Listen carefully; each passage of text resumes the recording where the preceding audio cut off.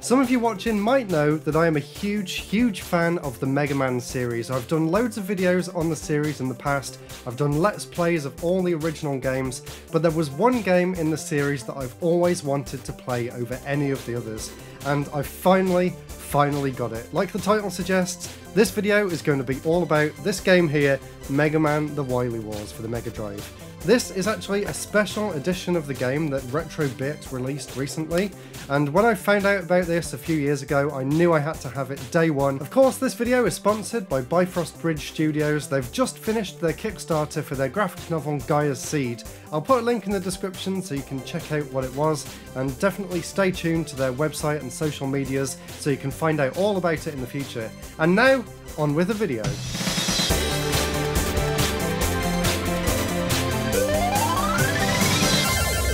So the first time I found out about the Wily Wars was way back in college in around 2008, and already by that point I was a huge Mega Man fan. In fact, Mega Man 4 is one of the first games that I ever played when I was like 2 or 3 years old, and ever since then I've been a huge fan of the series. When I found out about this game, it was already way out of my price range. For those of you that don't know, this game actually only got a physical release here in the UK and over in Japan. In America, they actually only got it on a download service called Sega Channel, and the UK release was very limited in quantity as well. So that's why, even way back in 2008, the game was already at least a few £100 on eBay, and back then, being a broke college student, I just couldn't afford it at the time, but I really wish I could have, because these days it goes for well over £1,000. Let's first take a look at an unboxing of this special edition, because it is actually incredible. Let's take a look. So immediately you can tell that this is such a high production item. The lenticular artwork here on this front cover is just absolutely fantastic, and Mega Man's helmet embossed on the back as well is a really nice touch. And inside you get a nice variety of sprite work, and then inside this flap here you get a selection of different lenticular artworks that you can actually use to replace the main one on the front cover. I think that is just such a fantastic idea. And now let's take a look at what comes inside this fantastic outer packaging. So of course the Mega Drive box is in there, but there's also a poster and some cards as well. Here's what the poster looks like when it's unfolded. I would love for it to go up in the new game room when I move into the new place. And here's a look at the trading cards that come in there as well. Each one has some really nice classic artwork, along with some Top Trump style stats on the back, and a bit of a description about each of the characters as well. I'm not exactly sure how they chose which ones to include as the cards. It would have been really cool to have the entire set of Robot Masters, and then you could actually refer to the cards to see what their weaknesses actually are. But even so, as a nice little collectible, it's still a really cool thing to have. Now for me, even though all of those extras are really cool, the thing that really excited me was actually holding the Mega Drive box and seeing the screenshots on the back. I was just so excited. Just take a look at the cartridge here, it looks absolutely incredible, and it also has a really nice full colour instruction booklet that's actually in English and Japanese. And within the instruction booklet as well, as you can see, it has some really nice artwork, and it actually has a lot of information about the game. I wonder whether this is actually the same as the original release, or whether they went above and beyond for this version. And we're not done yet, it also comes with this really nice envelope here, and inside there, this is your collector's certificate. So you can see I got number 41 of 20,000, so there are quite a lot of copies out there. I just hope a lot of them didn't end up on eBay, and the people that actually wanted them managed to get it. And the last really cool thing in here is this little sticker book. I'm not really sure whether I'll actually use any of them, but they do look really cool, and I'm so happy to have all of this. So now with that unboxing out of the way, let's take a look at the game itself. So for this review, and actually for all reviews on the channel going forward, I'm actually going to split it up into a few different categories, just like I did with the Game Boy Game Jam, but I'm actually going to take the time to fully explain my scores for each category and then give it an overall at the end. So let's first begin by taking a look at the gameplay. So the game contains updated versions of the first 3 games, and each one is faithfully recreated based on the NES originals, with updated graphics and music. As well as the 3 main games, it also includes an unlockable challenge mode called the Wily Tower, which is a set of 3 stages, and you actually get to pick any weapon or item from the first 3 games. It's a really cool feature, and I'll tell you more about it later on in the video. Before we do get into the main review though, you might have noticed that the game's actually running slower than you might be used to, and that's because unfortunately it's not optimised for PAL consoles. And of course this was a problem with a lot of games at the time, but I did kind of hope that RetroBreak would have gone back back and upgraded it to run at full speed, but unfortunately that's not the case here. Of course I do have ways of playing it in 60Hz, but I really wanted to experience this game the way I would have if I was to have bought it back in the day. So for this review I did play through the entire game in 50Hz, which means that the game ran about 16% slower than it should have. It wasn't so much of a big deal for the first two games, which when I first played them on the NES way back in the day, they actually both ran at 50Hz as well, but unfortunately the third game here in the UK was actually optimised for PAL consoles on the NES, which means that at the time it did actually run at the same speed as the American and Japanese counterparts. But unfortunately in this release it actually runs slower, so it's kind of weird playing a game that came out 5 years after the NES game actually being a worse experience than the NES game.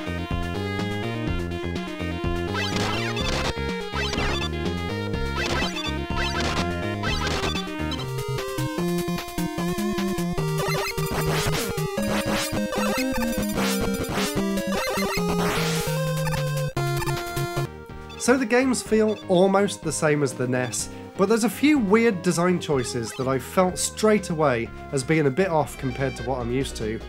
Disregarding the slow gameplay because it's running at 50Hz, the actual movement in general just felt a little bit off. Take this section in Megaman 2 for example, where you have to jump across this gap using one of the items that you've collected throughout the game. In the original game I can do this section no problem whatsoever, but on the Mega Drive I kept sliding off or not being able to get close enough to the edge in order to put the next item down in time. I actually repeated this 4 or 5 times until I gave up, ran out of weapon energy and had to just kill myself and start the entire level over from the beginning, just so that I could get back to there and try it again. I'd never had this problem before. Another really weird thing that was almost immediately apparent was the way that you jump onto platforms that are just too high for your character to get to naturally. You do this kind of weird slide to the side and then jolt up a bit, and it is really off-putting, especially in the first game. Take this bit from Megaman's stage here, where you have to jump up these platforms at the beginning. Just like in Mega Man 2 on the NES, I can easily do this no problem, but here on the Mega Drive I really struggled with these simple platforming challenges, which really shouldn't be a problem in the main games. The menus also sometimes lag, which is really frustrating, especially in Mega Man 3. The rest of the game though did feel mostly okay. I know I have a lot of muscle memory with these games because they are games I've probably played all of the NES games from start to finish at least 10 times each by now. It's something that I like to do every single year, is to go back and play through all of the original Mega Man games. So maybe I'm just being a bit picky because I am such a huge fan, and even the slightest change in gameplay is immediately apparent to me. I'm sure if you were coming to this as a newcomer or as someone who just played the games casually, you might not experience the same problems that I had with it. I'm not sure if it is just me, but the game did seem quite a bit easier apart from those weird physics glitches that I mentioned earlier. I managed to play through all 3 games with no problem whatsoever, and some of the boss fights seemed really dumbed down compared to the NES games. Take the dragon boss from this level in Mega Man 2. In the original it's really fast paced and you really have to worry about jumping onto the right platforms, else you'll be knocked off, and the boss hardly did anything. It all felt a little bit weird. Thankfully though, the unlockable Wily Tower stages were really exciting for me. These were completely brand new levels with completely brand new boss fights, which are actually really interesting fights as well, but the thing that interested me most about this, and the thing that I wish Capcom would have done more of, is actually give you the choice of kitting out your own arsenal of weapons and items from the previous 3 games. You could choose any power-up you want from any of the games and then go into the stages using just that set. It really got me thinking about what some of my favourite power-ups are from the Mega Man games. I really enjoyed using the quick boomerang, which quickly became one of my favourite items to use. This was by far my favourite thing about this package, and I really wish that Capcom would have made a full game using this idea because it really did work very well. Honestly though, despite my criticisms, I still did have a great time playing through these games. They're still absolute classics. The level designs and the stage layouts, the themes, and the music, which I'll get to in just a little bit, they all still stand the test of time, and even playing it on a Mega Drive, although it felt a little bit weird and it wasn't exactly how I'm used to, it still was a lot of fun to play, else I wouldn't have bothered actually completing all 3 games. So for gameplay, I'm going to give it a 3 out of 5 for the reasons I stated above. And now let's take a look at the second category, which is audio. I am a huge fan of the Mega Man soundtracks, especially the NES games, so I was really interested to see what Capcom did with the very, very different sound chip that comes from the Sega Genesis or Mega Drive, and unfortunately I have to say I'm not a fan overall.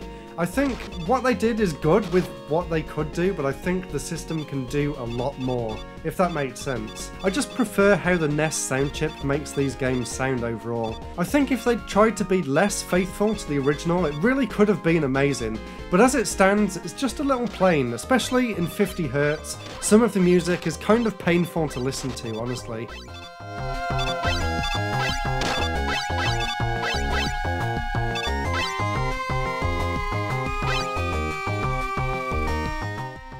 Especially some of the music from Mega Man 3, which was never really slowed down to begin with. Just take a listen to this comparison of the incredible title screen music from Mega Man 3. First is the NES.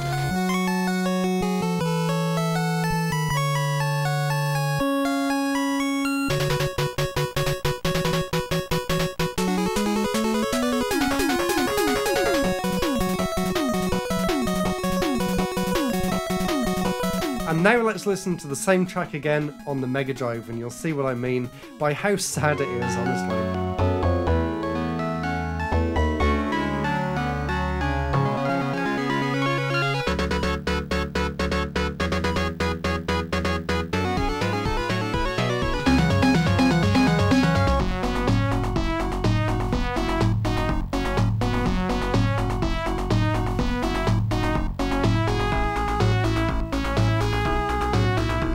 Even though the sound chip does make these tunes sound a little off, they're still really great compositions, and just like the level designs, they still really hold up to the test of time. And in fact, because I grew up with the 50Hz versions, some of the songs I actually prefer slowed down. Take this song from Mega Man 2, Bubble Man stage. I really like the slow tempo of it.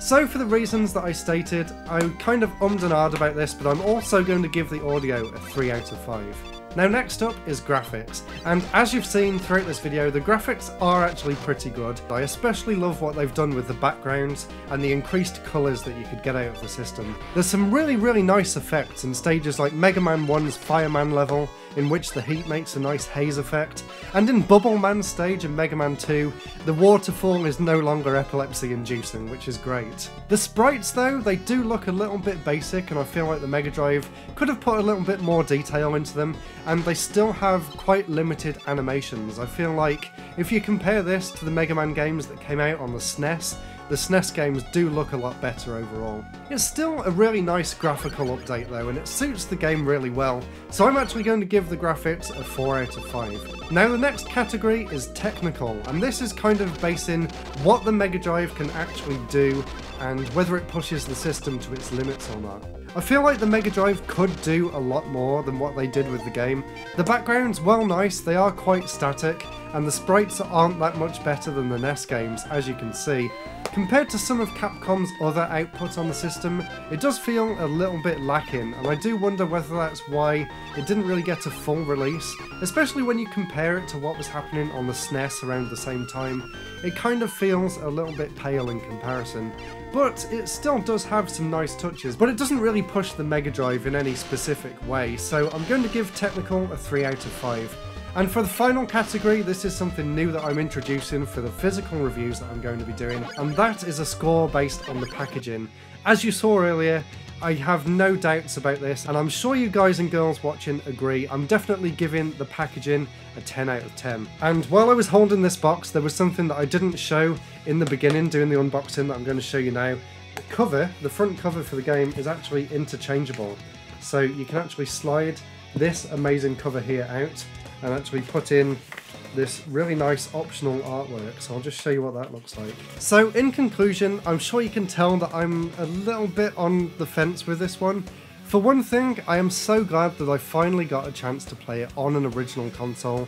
Of course, all of these years I could have played it on an emulator, but there's just certain game series that I kind of feel dirty doing that. So I am glad that I held out to get a full physical release, and I just love how it looks. But in terms of gameplay, honestly, and it really pains me to say this, it kind of did let me down a little bit, and I am quite glad that I didn't have to spend over £1,000 to experience it. Luckily though, all of these complaints that I've had in this review have actually been fixed by fans, at least the ones related to the gameplay. So there's actually a patch that you can do, which I did try out briefly on the Mister, and it actually patches it to restore the same kind of physics that the NES game had. So now there's no sort of extra sliding, you can just tap the D-pad to move along the screen. Everything just feels a lot smoother. They cleaned up some of the other problems as well. So I'll put a link in the description if you want to try and apply that patch to a ROM yourselves. And something else super exciting that just popped up as I was filming this video, a bunch of fans have actually came up with a sequel to Megaman The Wily Wars that takes place on the 3 later games on the NES, and I'm super excited to try this out. Take a look at the trailer that's playing over the screen now. It just looks absolutely incredible for a fan project. So definitely go and check that out. I'll put a link in the description as well. Let me know what you thought of the game down in the comments below. Was I too harsh on it?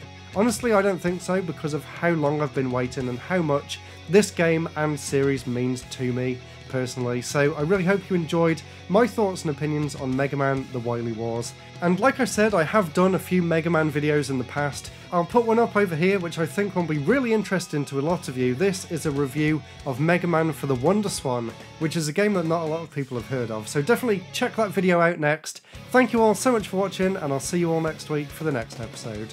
Goodbye.